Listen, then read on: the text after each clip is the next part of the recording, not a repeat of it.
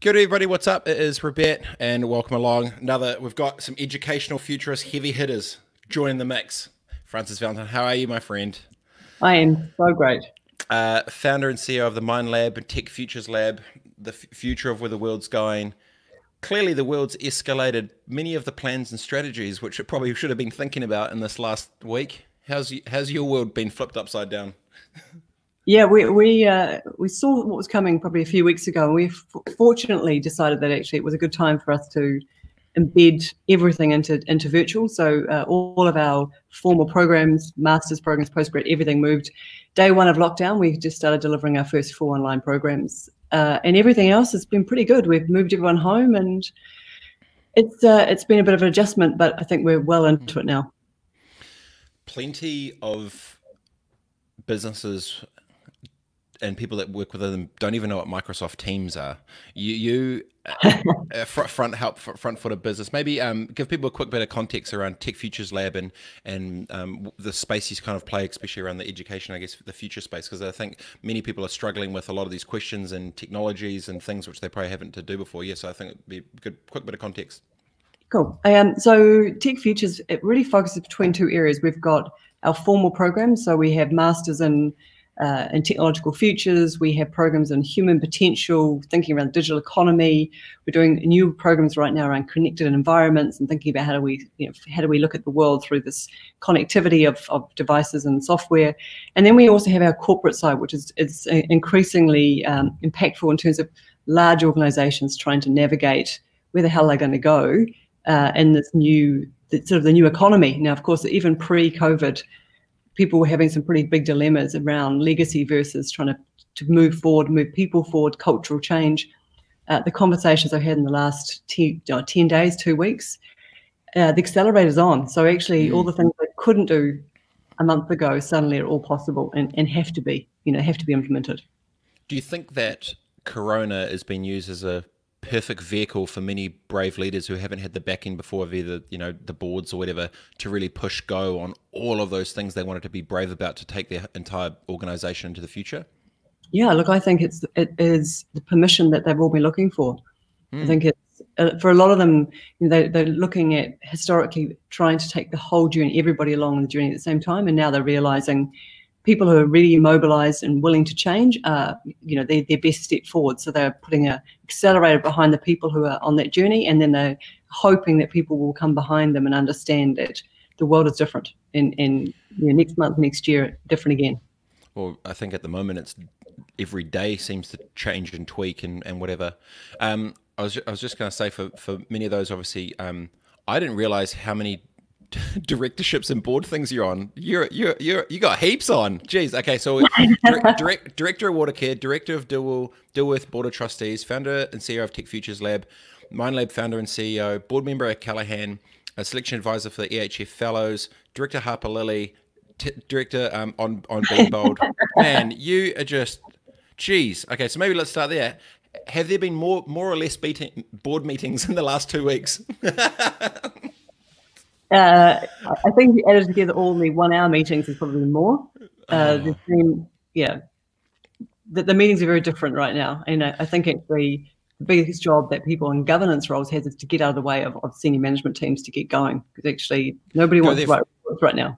Yeah, go there for a second, because obviously in big organizations where it comes to risk and responsibility, see the shareholders or different bits and pieces, there comes with it systems and processes which they need to go through. How have the rules changed from, I guess, a governance and sort of board perspective of how leaders in New Zealand that actually move the dial are thinking about how to empower their teams to actually operate and try and thrive forward?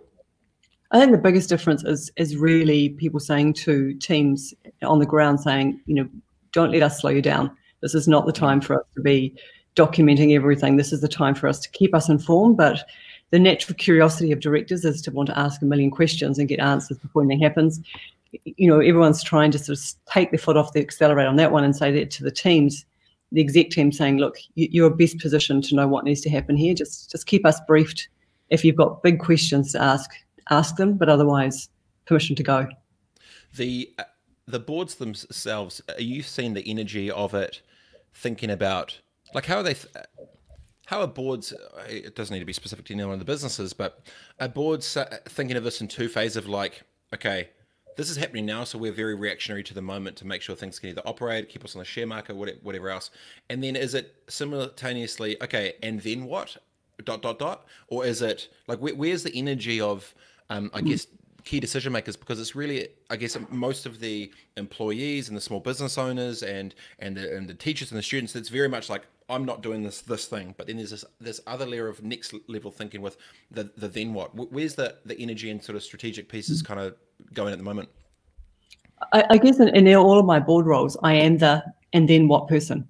So I'm there to bring that clarity and visibility. Now, obviously, right now, everyone's got to understand that nothing is going to be the same going forward. And I think that one of the key things for me is, if you think about all the critical things we've tried to address before, and if I use the example of climate change, we haven't had enough impact. If we think about the pressure that's been on the system, hasn't been great enough to get buy-in from everyone. What we're seeing now is, because this has changed the rules, coming out the other side, society is going to be different, not just business. It's not going to be just about how we consume things or how we think about new models of the economy or business structures. Actually, even the way we think about how we live is going to be changed. So what we need to do now is pose really big questions.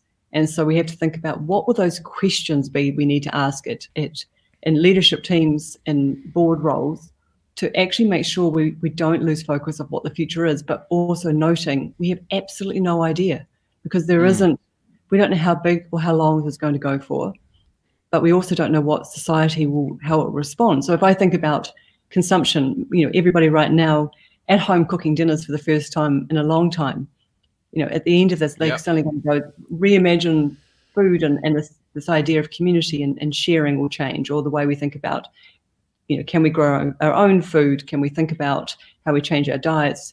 How we think about buying fashion or cars or material things. All these things are going to be up when I think people have been caught out without savings. People have been caught out with the expectation their jobs were safe, and businesses that overnight have folded. Yeah, it almost feels like there's going to be two different, multiple worlds we could be living in. The one which is we are mentally thinking it's going to be, say 4 to 6 weeks. I can almost guarantee if you stay locked up in a spot and get in a routine for 2 to 3 months, your mindset will shift into a different way of existence for the future, opposed to, not that it's a blip or a short-term thing, but I know if your headspace will be different if you think it's a short-term break to go back how it is, or if you pass that transition mental point to be like, actually, I think that's a really interesting word you said, the reimagine piece, because then you'll be actually, maybe, do I need that much shit? Maybe not. Shit, maybe I go more minimalist. Oh, do I need that office? Maybe I don't. Do we need, I think that so what I'm really intrigued to see is, I think the future of the world will dramatically change every single day that is longer than 1 month. Because more people will start switching of old world, new world, not take a break and jump back into it. And I think that in some ways it could be good, I think. Yeah, I think it's going to amplify. So the crisis will amplify behaviours that we haven't thought about before, and we have to figure out what aspects of our lives will be amplified. And so, for people who are getting into a stricter fitness regime right now, after a month, if you're doing that religiously every day, of course it's going to continue on. It's that sort of a 7-day rule. Start to do things for 7 days, you do it for a month or 2 months. The routine, the opposite, the people who sort of lose motivation. I think that we have to be really careful that while people are in lockdown, that we don't actually incentivize people to be idle, because actually, if you're idle for too long, that does other things around in terms of mental health, but also in terms of your value. So I think as an employer, you have to be thinking about, how do you keep your teams active? And that could be active learning. It could be giving them projects, research, it could be whatever it is. But having people sitting at home doing nothing could potentially create other issues that we haven't even imagined yet. Do you feel that it's going to reset absolutely every part of everything, where it's going to, like, I don't think in human history an entire global economy has stopped ever. Stop, like pause and then reboot. Like, what are the implications after these things? Like, what will the future of work be? The future of education, the future of housing, the future of shopping, the future of dot, dot, dot. Yeah, but it's going to be monumental. What do you think the biggest industry that's going to have, it's not come to Jesus moment for the future of the future, but what do you think the biggest sector is that is really going to embrace this the most as an opportunity? I think we're going to appreciate craftsmanship a lot more. I think people going back to craft. Yeah, I'm really of the view that people will start to realize with more time and the ability to be still for moments and to embrace stillness will actually get people thinking about other things they're really passionate about. It could be writing, it could be, creating, cooking, it could be languages, whatever it might be. I think that we will start to value the individual skill sets within a collective a lot more, particularly as we start moving away from just buying stuff that we potentially will start to realize we don't need. And if you look after the First Depression, that whole generation were savers. They went into life thinking, we don't, it's interesting if you talk to people who have got grandparents who are reasonably old, they'll talk about they live a frugal life, not by choice, but because actually they've always cooked food, preserved food, had a garden, made use of the clothing they had and things. It was just how they grew up because they grew up under that depression. And so I think that will actually have massive impact on the way we think. And then we'll start to value some of those more human characteristics that we've actually kind of pushed aside for and almost said to everyone, be part of the collective. You have to live fast, live beyond your means, showcase things that perhaps really is not who you are. And I think we'll get much more comfortable taking away the layers of who we are at work and showing more of the layers we are underneath the facade and actually bringing oneself forward. Yeah, there's different ways that they've been talking about that for corporates, I guess, bring your whole self, be your authentic self to work, blah, blah, blah, blah.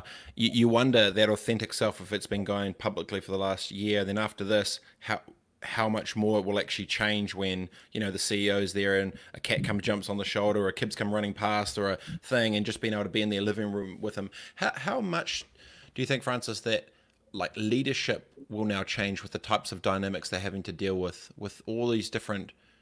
There's a lot of dynamics going on. How do you think leadership will change after this, post-corona? I think a type of leader will be really different. I mean, there is a theatre of a workplace. So if you think of the average, particularly in a corporation, if you want to work towards the top, you act and behave in a certain way and you respond to certain requests. And so the theatre, by moving home, it's much more egalitarian, and actually we're normalising things, and the cats and the kids and the things going on behind you is now part of everyday life. And I think that when we look towards leadership in the future, we will be saying, what is their real ability to make a difference in this organisation for the betterment of the organisation, but also for the customers they serve. And there is still a lot of same within leadership. There's lots of teams with similar backgrounds, similar age, similar educational backgrounds, and very little diversity of thought. And I think this is where you're not going to be able to navigate the problems we're going to have to face in the next year if we have people who think the same way. So we'll be trying to bring those other people forward who perhaps haven't fit the typical profile of a leader, and suddenly they'll be the ones who have the solutions that we need. So you actually see not only a new type of leader emerge, actually potential massive shake-ups of board, the way boards look. I think particularly with executive teams, I think where the doers are going to need to be doing things so fast and to be so agile. And if anybody has come through the ranks and doesn't feel really comfortable without the sort of structures and say the theatre of business, and then actually they're going to fall away, and people coming through will be the ones who are sort of the hustlers and the ones who want to get things done. And actually, I think that mentality is going to become really strong. Yeah, okay. It just sounds like my stock went up. Yeah. And look, I mean, I've had to deal in the last week things that I've been trying to get across the line for years, potentially months, in some cases years, have happened within 36 hours. And I'm just why could this not have happened before? And it's really is. Everybody's starting to realise. I mean, some of the things are around just bureaucratic processes around banks or around government agencies. You think about the wage subsidies and the contract subsidies that have been paid out by the government right now with high trust, minimum words, processed within 24, 48 hours. If you talked about that a year ago, if you talked in a governance role, if I had said in any board or any executive team, hey, look, in a year's time, what would be the potential? The whole world would have closed down. We'll have 3 billion people in lockdown. we'll have a pandemic coming around, we'll be facing a depression, people would have looked at me like I was a madman. I mean, absolute. The what if, yeah. It's so outside what the what if could ever have been. We just don't think that big. And so now we realize that the what ifs are not just around the things we've already been planning for, climate change and some of the cultural issues around generational divides, and we've got big challenges at the moment and inside all our countries around access and fairness and things. But actually, these are just such much bigger questions we're going to have to be solving. Yeah, Vic was talking about it. I interviewed her last week, and she was saying, she's been surprised just how it's funny how fast it can move when the people actually want it to. Yeah. And it's like, and then for you, I'm sure you're sitting there like, guys, we talked about this. I gave you the slideshow. We talked through this like 2 years ago. Like, is it valid? Is it a weirdly, as for as much chaos as it is going on, is there this weird sense of validation that it's like finally people can see it? Like, finally, okay, yes, like now we can have an actual conversation instead of the copy paste brick wall. I love that word, theatre. I absolutely love that. I think that's get it. Yeah, I mean, we have seen some really amazing behaviour just in a week. I'll give you an example. We have a program, we've been re-educating New Zealand teachers now for 5 years around digital and collaborative learning. And so over 5,000 teachers have gone through this formal program. And we have an intake starting in a week's time. And we were thinking, gosh, we normally would plan for 70 people to start that program. We were like, what will happen? Teachers are on lockdown, schools are closed. We can assume that may not go ahead. Well, in the first week, we were in lockdown. It went quiet. People were pulling off. It was, we're thinking, okay, this is not looking really good. And then we kept in communication with them. We were having daily hangouts and check-ins with them and various things. And now we actually have a cohort starting next week, which is bigger than we imagined pre-COVID-19. So these are teachers around the country saying, this is the perfect time for us to understand what digital means. This is the time where we've got time to be learning again and actually. It's the reset. Yeah, and the burning platform's already been burnt. I mean, they're having to live digital every day right now, and they're like, okay, we've been talking about it for a long time. Now we absolutely have to do it. Feels like some validation there. It's like, yep, talking about it, great. What do you think happens in the education space? How big does this shift go? Because I'm imagining obviously there's been a lot that have gone to digital environments now. You were just saying, your teenagers are doing all these Zoom calls and bits and pieces. How big of a shift do you think happens in education after this? Look, it's been happening for a long time, and we've seen higher and higher rates of non-completion, and particularly in traditional university programs. And schools are really grappling with, even I recently, some New Zealand data showed that the lowest participation in intermediate schools. So at 11 years, 12 years old, kids just not turning up because of relevance. And, we've got challenges around a sort of a generational divide about what kids expect and what they're getting. And this is a blanket statement, but if you take my own household, two children at high school, very different high schools, two at university, different programs, there is the good, the bad, and the ugly. There is, the ability in one case to do everything online, fully delivered online classes facilitated on Zoom. Another one is literally a worksheet and almost nothing that they can do. And then the university students, one is handing in and submitting everything they can, and I have and then one in architecture who has now moved everything digital and actually able to submit everything they would have physically made sitting around the kitchen table, now being able to do online. So people have shifted really quickly. We were very fortunate across all our programs. We were already delivering a huge amount of it online, but always facilitated, not like a scheduled self-paced video, but actually facilitated in this type of environment, but with hundreds of people potentially at the same time in little breakout rooms. I think where people have embraced it, particularly over the last few years and are ready to go, they'll do really well.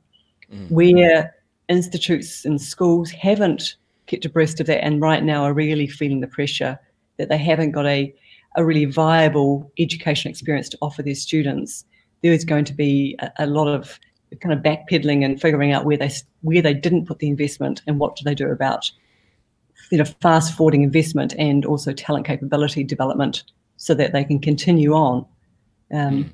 you know, it's, and in our case, you know, we've just submitted 3 new programs to NZQA in the last week. Now, these have been in development for months and months, but just happened to be they were due to be.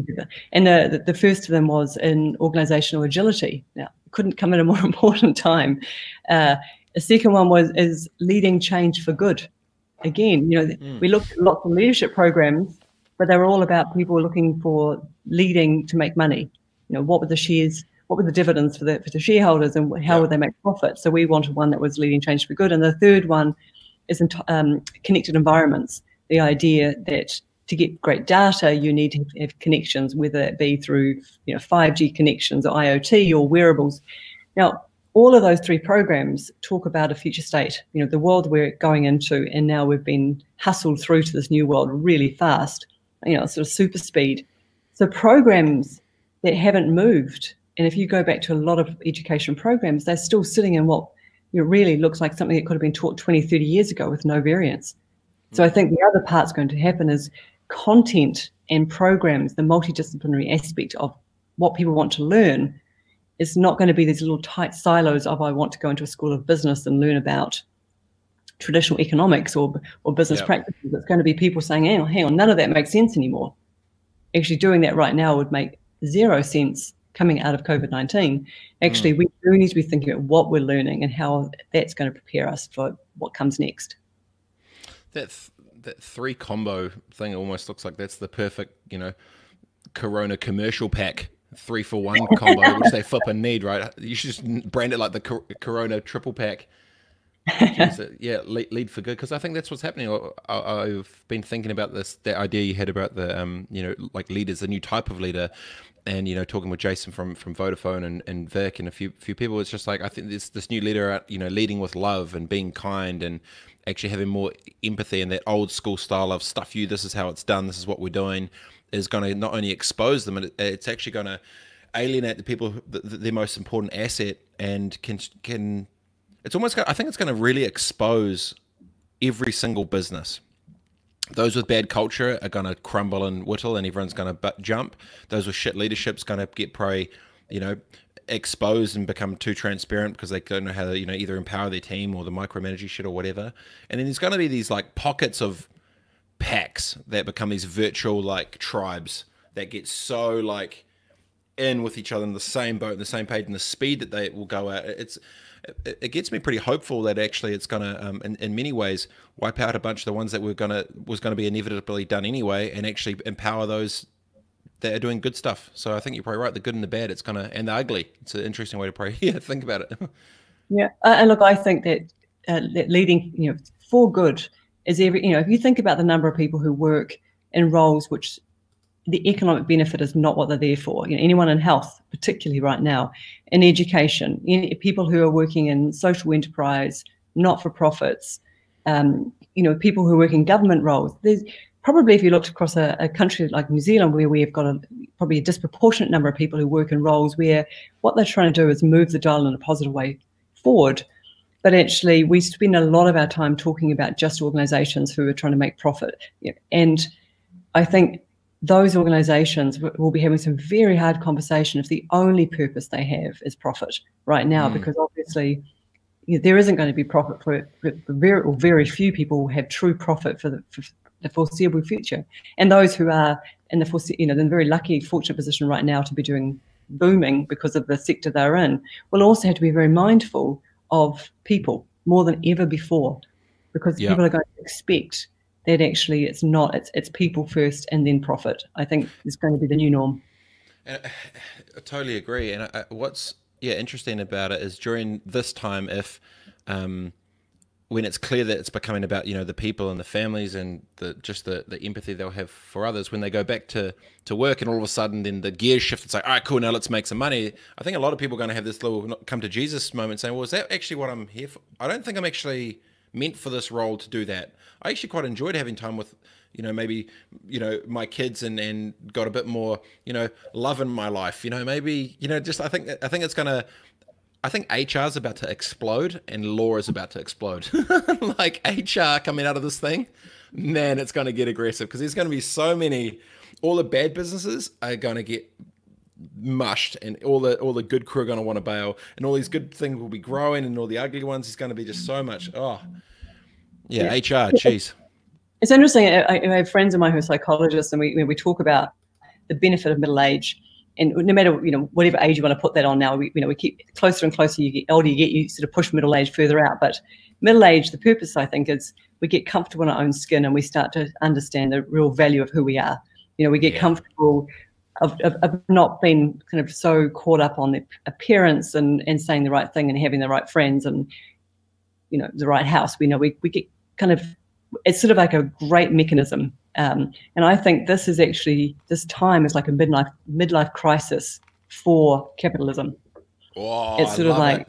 Yes, it's going to be like, this sort of kick in the ass that is going to be, we're going to suddenly look and go, what does that actually mean? And let's just start to reformat what it is we want the world to look like going forward.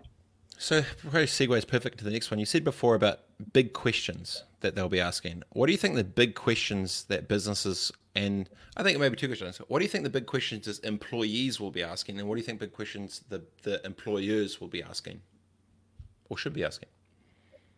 So employees, I think, have for a long time now been asking for better transparency about what organizations are doing and why they do it.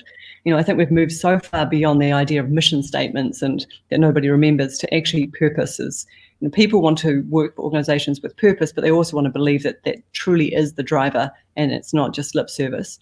And then I think within the organizations, the expectation that people can contribute with the talents and skills and capability they have, and that it's not a hierarchical decision making who gets to have a voice at the table.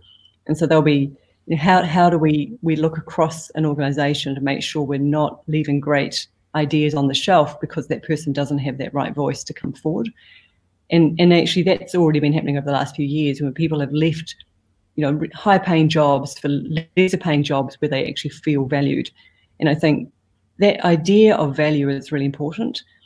And so I think one of the key things will be value. I'm really a very strong believer of what's coming through already in this crisis, and certainly when I'm on online calls with global groups, people are talking a lot more about the sense of place, actually feeling that actually we're going to question how we work, when we work, where we work from, and this ability to have calmness in our lives and not just be on this conveyor belt of just going faster and faster and faster.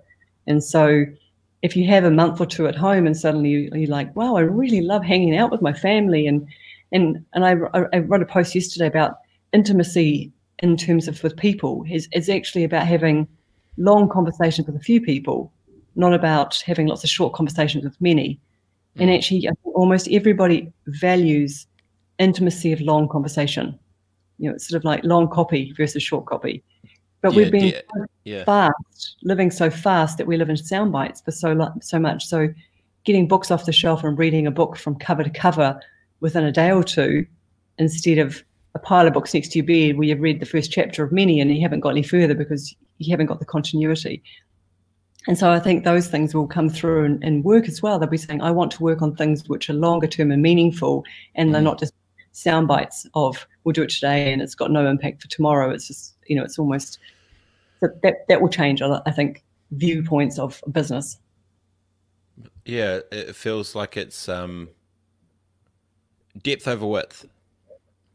Yeah, it's a good way of looking at it. And then companies will be, and organizations will be forced to reflect back and say, well, how do we allow or accommodate those changes?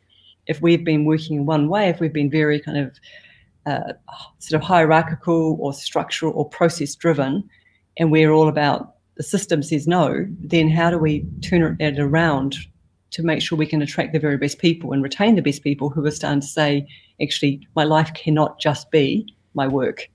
Yeah, and the 2 hours of traffic and maybe the whole suite. Colleen says, I work for APO and it's about music, and the last week we created online programs for people at home.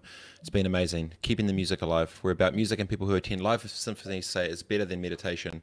We're doing more at the APO than the biggest orchestra globally. We're engaged with our business partners, donors and audience, and all done from home. Our listeners in a week have been close to 600,000. Jingle bells. So fantastic. Like, I just love that. And I'm here seeing these music festivals coming online now around the world where people are literally doing these, global gigs and streaming live. And I think the APO to do that so quickly is just hats off to them, because, I think that is, again, that's that ability to provide calmness and stillness in people's lives when things are all very stressful. To stop, sit, and listen to music, I think is a big part of one of the great benefits right now. The arts will make a comeback at the mainstream. I think I obviously, in the media scape, and I love the creative side. I knew straight away as soon as it popped down, I was like, okay, you watch all these musicians get locked in, and when musicians and creators get stuck in a room, they go crazy and they just create. And so I think there's going to be this massive wave of art, music, comedy, creators, videographers, journalists, just creators, like artists of all shapes and sizes and looks, and now it is a global platform, like there's just so much. I'm really excited for the waves of it's a similar thing. There was the baby boom after the war and everyone came back, and that happened. Well, now I'm like, creators are going to create, and I'm really excited for all the new ideas and things that get brought into fruition into the real world after this thing as well. I've been watching a few musicians and comedians and things would just get trapped up, and it's this forced isolation is just driving new types of creativity, which I think is going to be amazing to see. I get really excited about that. Yeah, look, I think even myself, I find myself writing, drawing, doodling, chatting, all those things that you need time for a lot more. And I think we will definitely get the outputs from creatives, but we'll also get the outputs from inventors and from scientists and people who have actually now have the pressure is there to do something different, but also the time is there to change things. So if you look over history, when we do the most amount of invention and the most, the big things that change, it comes after a crisis, because the crisis is the trigger for people to do something differently. And, I'll be thrilled if I don't get someone calling me up saying, hey, I've got this great idea for an app, and I create it like Google, and actually, that sort of that very short term, let's immediacy, I'm going to just create and just for the purpose of selling. I think we're going to start people going to sit back and go, okay, I've got time now to really think about things I want to solve, and how would I like to do that, or how I'd like to create a new type of music, or I'd love to write that story that's been sitting in my head forever. So I'm with you. I think there's going to be some amazing outputs over the next few months and years.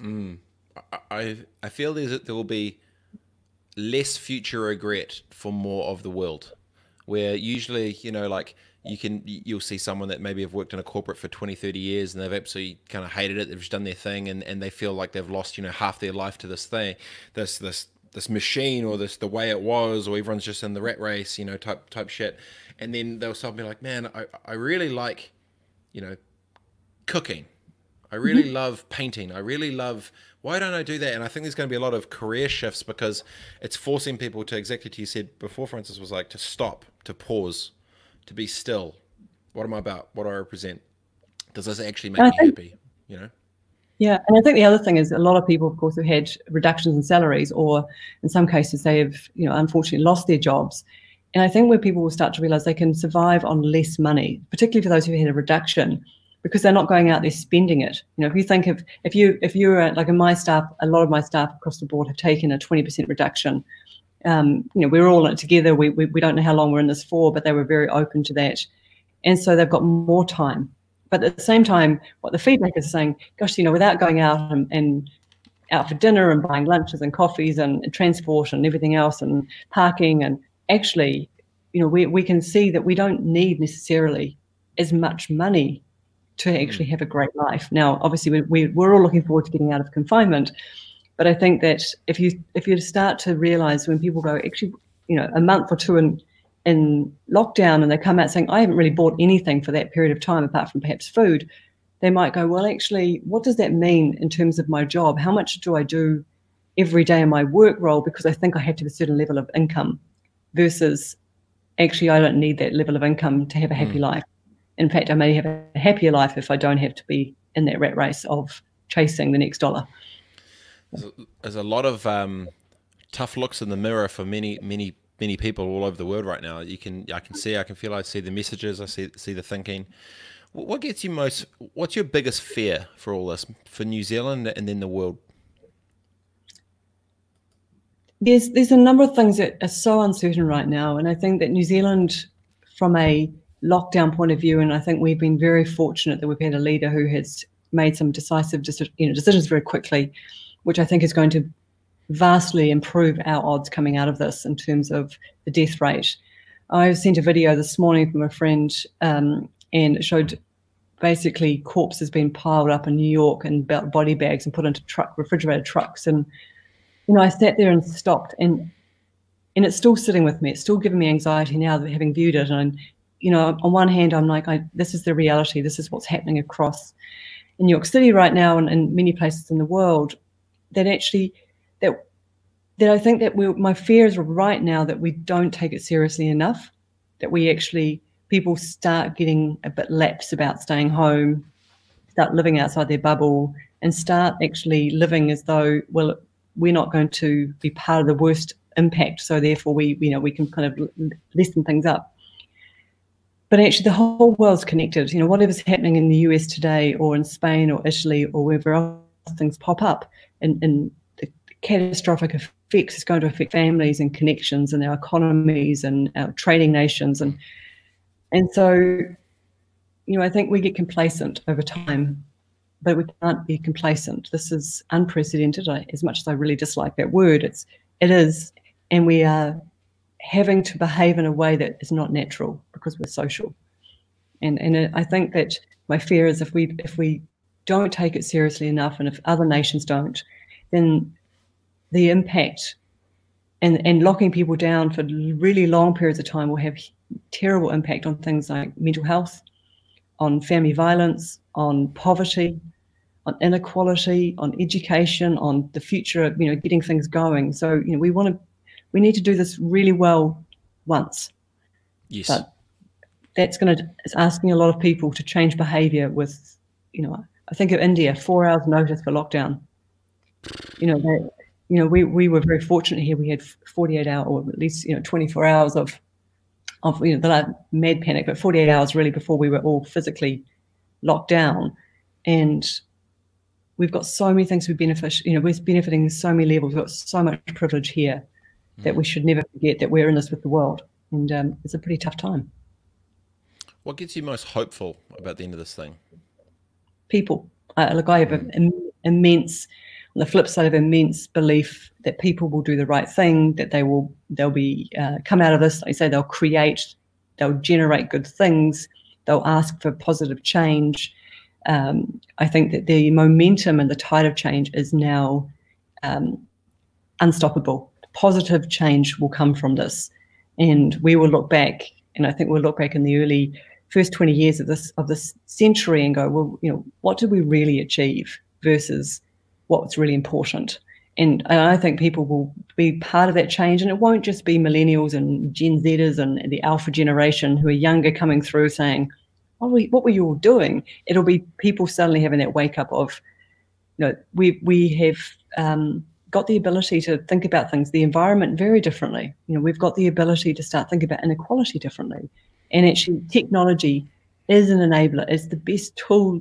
We're so fortunate. If you imagine if this had taken place 20 years ago, where the majority of people, I had no internet, no smartphones, no fiber, no video platforms, so the technology we have today now has really come into play, that actually we can now see with great technology we can do great things because it's infinitely scalable and connecting, and less people are on the wrong side of the ledger who don't have the technology, at least in terms of a smartphone. And actually we can now start to see the impact and scale that we can have really fast if we use technology smartly. But it's not about just watching endless YouTube videos or Netflix. It's actually about using it. And I'm hearing you're probably hearing that some of the solutions around the coming out of lockdown will be around tracking technology. So we know who you've been near, so that we know if there is an outbreak that they can notify people saying, hey, you've got a chance that you've actually been exposed, because we know, Fred, who was within, 20 meters of you, was unwell, and other people around him have become unwell, and therefore, robett, you need to get checked out. Like, I think technology like that is going to be part of the solution. So we have, I guess, to a certain extent, sort of either adopted technology as consumers and said, these bits of technology suit me because it gives me fun and entertainment, but now we need to embrace the bits of technology that actually enable us to do really good stuff and really impactful things, which sometimes is trickier, harder to explain. It's things, you know, around data and machine learning and the IoT and AI, those things we all sort of go, oh, that's all a bit scary stuff. But once we get our head around it, we'll start to see that the things that will make the world move in a really positive direction will actually be enabled because of some of the groundwork that's been done already around technology. Yeah. It's a solid way to wrap it. I get, yeah, when just hearing the way you break it all down with that, I think there's the balance is going to be just that tipping point of, you know, if we can get unified to do it right once, it changes the entire game, opposed to if people take the piss and things don't, because I think everyone realizes the pure effects of what this thing is doing. Thanks so much for your time, Francis. I know you're very busy with your million board meetings and all sorts of shit you got going on. So I appreciate that you can quickly jump on and have a good yarn to the folks. So it's really awesome, and I appreciate your time. Oh, look, it's been so great to share this time with you. It's great to see you, Robett. I know. I'll see you soon. See you when I'm back. Yeah. Okay. Ciao, Francis. See ya. Ciao. Francis Valintine, absolute good human. So rad. Good to talk to her again. And just, it's funny, you know, when you're a futurist and you see the future with what it's doing, where it's going, and you're trying to tell people all about it. It's like, hey, this thing's coming in, and then, you know, I'm sure many people have not listened, and now it's been forced into the entire ecosystem to just crush and do and embrace and go, and just this whole new world. I think I'm kind of call it like BC PC, like before Corona, post Corona. How a business would be different, and the point she said about reimagining is awesome. It's a word that's been brought up a few other times. How are you going to reimagine your business? How are you going to reimagine your life? How are you going to reimagine, you know, how much shit you may potentially not need, how much stuff you do that you potentially don't need to do, you know? Very good chats. Good day, team. Well, obviously it's Friday. Everyone's tapping out. Plenty of stuff going on.